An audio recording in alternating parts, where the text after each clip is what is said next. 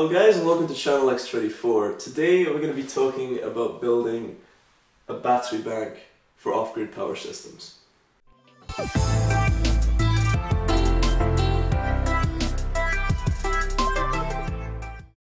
Alright, so we're doing a wee bit of an overhaul on the off-grid Buffy's power system.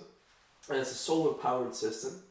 And we're going to basically be adding more batteries to this system, and we're going to be moving the batteries from where they are at the moment, which is inside, and we're going to be moving those into sort of a dedicated battery cabinet outside.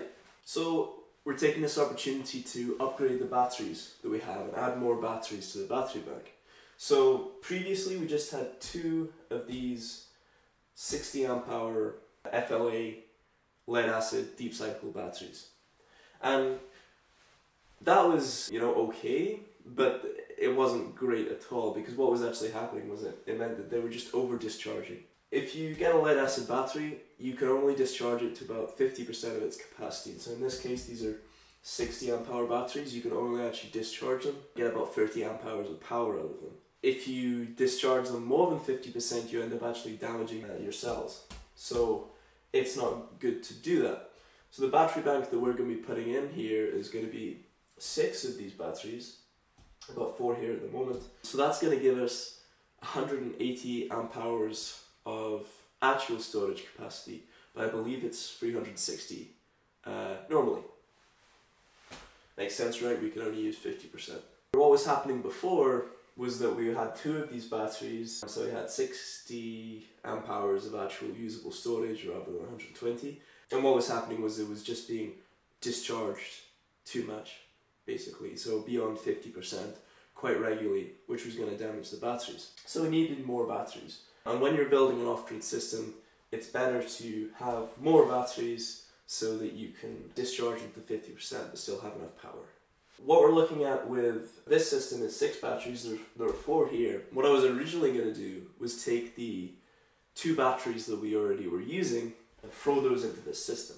But after doing a wee bit of reading on that, and there's a bit of difference of opinion, but the general consensus seems to be that if you're wanting to get some fresh batteries and put them into your system, you shouldn't use the old batteries in that system, because that can cause issues. I think you get a bit more resistance in the older batteries because they've been aged, and that can cause issues for the other batteries in the system, and it can bring the lifespan of the system, even if you've got all these new batteries, down to what the old batteries were at. So I went ahead and ordered a couple more of these brand new batteries so we can put those all together and have 6 batteries. So before we went and actually wanted to go and connect these together, we want to go and test to make sure these batteries are all sitting at the same voltage. And if you're buying these new, they should all be at the same voltage and you shouldn't have anything to worry about. But we're just going to make sure. So we've got our voltmeter here set to the 20 volt setting, and we're going to go and measure the voltage on these batteries. 12.77, 12.75, 12.78. So you can see there they're all pretty much the same, which is good.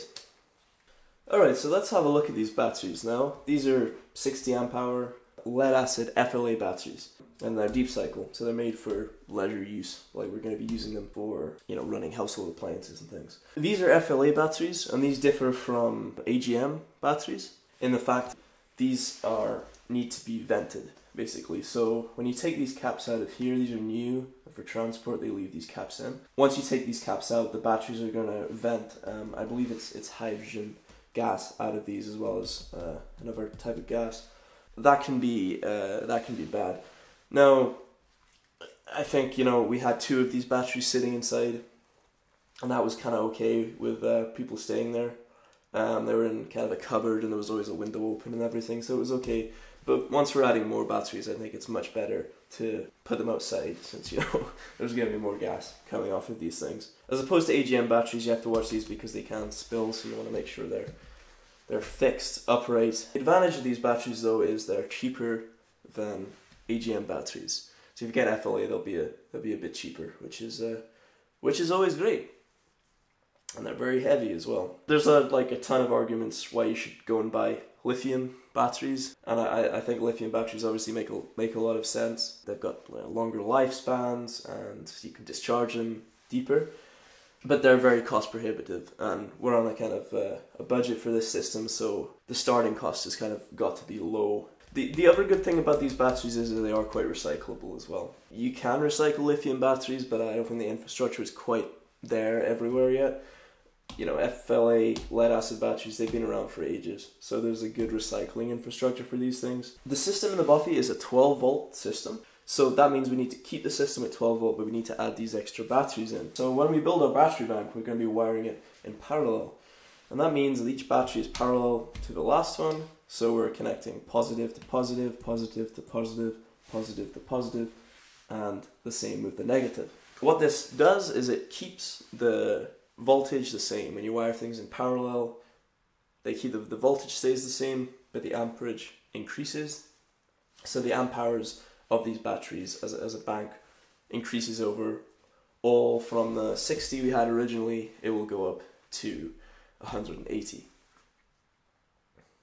But we will maintain those 12 volts going in there. So there's a couple of ways you could fix these all together. One is to just add copper pipe between all of these terminals. You could beat down some copper pipe and have that going along. Make a long sort of bar connecting these together. I'm going to be using some heavy duty cable to connect these together. If we take a look at these lugs here, we're going to connect an adapter onto here so that we can fit a lugged cable onto these points here. So what we're going to basically need to do is measure the distance we need. We're going to want to cut our cable down, and then we're going to want to crimp the lugs onto the cable. So to connect our battery bank together, we're going to be using these terminal connectors, and these sit over here. And I think I'm going to connect them like this because I want the shortest run of cable that I can get away with. Alright, so I've put all my terminal adapters on here now, and I've chosen to kind of angle these off to the side, which means that when I go and tighten these down I can actually get my tool in there. And once I've got these on, I've put the lugs that I'm going to use for this cabling on here. And then I've decided on the cable length that I want to use to join all these together. And I think I'll get away with using the same cable length for even these different connectors there. Should work just fine. So then I just need to make up loads of cables. Alright, so we're going to go ahead and make up a cable now that looks like this. So we've got our two lugs on each end. And we basically need to crimp those onto a length of cable. We found out what length of cable we needed earlier. I'm just using this little bit of cable here as a guide, so we know how long it needs to be. And obviously when you're doing this, you need to leave enough for there to be cable to go inside of this lug, inside there, on each side. So let's go ahead and put this cable together. So we're going to get our roll of cable here. Straighten a bit of it out here. And then we'll match our other piece of cable here so we know the length against it, so we know where we need to cut. And for cutting I'm going to use these snips here. There's other ways you could cut this cable. You can get big cable snips and things for these. I tried to use a hacksaw before and that really didn't work very well, so I wouldn't recommend using that. It tends to pull all the wires out. So get the proper tools for the job. This cable's pretty thick, but the snips of this size pretty cleanly through it. So get our lug here, and when it comes to fastening this onto the end of here, we need to make a mark, and we want this copper wires inside the cable here to get right up to this part here. So we're getting a really good connection. So we're going to go ahead and mark that on there. And then I'm going to use a knife to remove this, and the trick with this is just to do it very carefully, keep it at a right angle to the cable, and you don't have to go all the way down, because once you get a feel for this, you can actually start to twist the cable and it'll just come apart like that.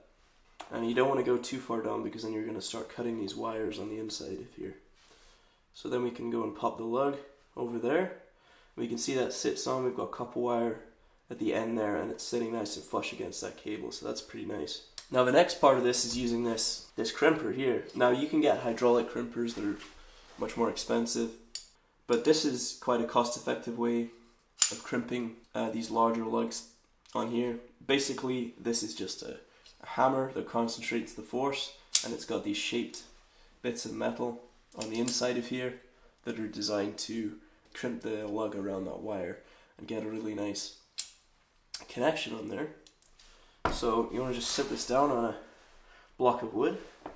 I also recommend wearing some hearing protection when you're doing this, because it ends up being quite loud. So you're going to go ahead and sit the lug in there, and then we'll go and pop our cable in, and then we're just going to hold it there and give it a tap.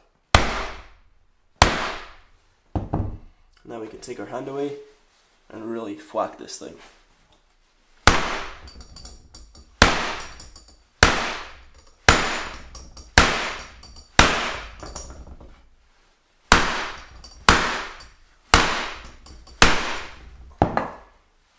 It usually sticks on the inside there a wee bit.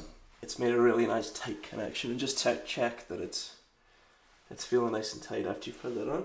Get some electrical tape. You could also use heat shrink around here, but I found that heat shrink, it's just you need quite a large heat shrink to do this, and electrical tape's just a little bit easier. So we're starting right over at the top there, where we've got those little bits of exposed copper, and then we're just pretty heartily wrapping it. And you want to wrap it quite tightly so it all sort of sits together. And after you've done, you should get something that looks pretty neat, like that. And then we just need to do exactly the same for the other side. Okay, so I've made all my cables. You see I've got 4 left over here, which is going to be for connecting the battery onto this end, and the battery onto the other end there. And you can see how the cables are connecting everything together in parallel. They're going positive to positive to positive to positive, and then all the negatives are connected in the same way along there. And that gives us one large battery bank. Alright, so here we are in the battery cupboard here, and we've got all the batteries laid down inside here. So this is going to be our battery bank. Now, since the last part of the video, I actually decided to add a couple more batteries to this now. So we've actually got 8 batteries in total, 12 volt parallel wired. The top of this here is where we're feeding in all our wires. As you can see here, we've got a wire that goes to the solar charge controller remote for monitoring that inside. Then there's a wire that goes to the inverter remote on-off switch. So those are the 2 data cables that come in. And then I've got the 2 solar wires coming in here as well.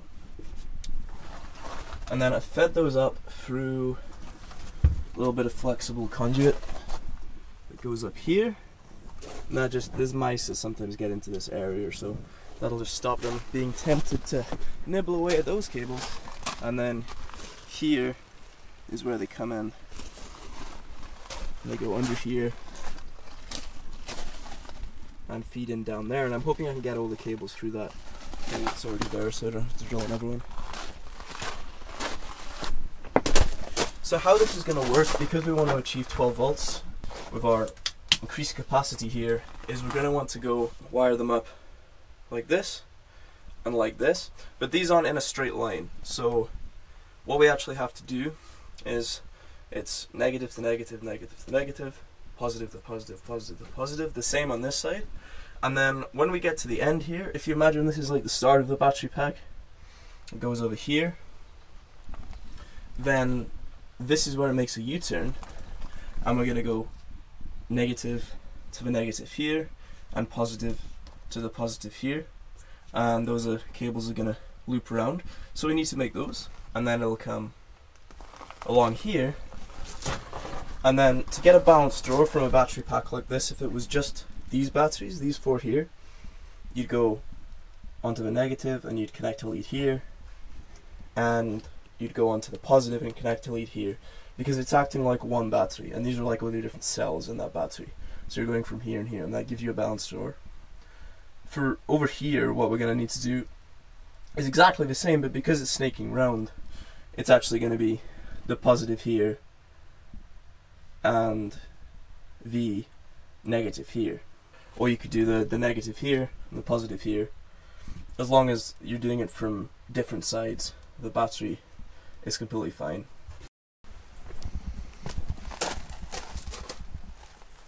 Alright, so I've gone ahead and wired this up now. And so, as you can see, just like we were saying, we've got our positive lead connecting in here. It's got a 175 amp fuse on there. It's our fuse for our battery bank. And then we've got our negative lead up on the other side. I've taken those from opposite sides because this is 2 lanes of batteries here, and that connects together over here. And as you see, it's all on. And I've got this lead from the solar charge controller that goes out back into the Buffy, and then we've got this other lead here which we need to connect up to the inverter, and that will give us control over that. So we're going to do that now, and there we go. And then we'll go inside now.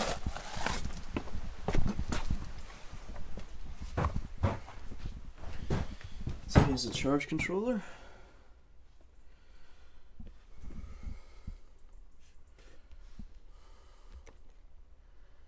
And as you can see, it's fully charged, 12.7 volts. And then we'll go down under here. You'll be able to see this too well. This is the control for the inverter. And there we go. And go ahead and turn that on now. So that means you got on-off control of the inverter from in here. So the next thing I need to do is there's a fuse box inside there, 12 volt fuse box. So I'm gonna go and create some wires so we can get all the 12 volt lights and things working. And to do that, we're going to need to take a cable from the positive here and the negative here, and we're going to run it up through there inside and then connect it to the fuse box. That's the next thing we need to do.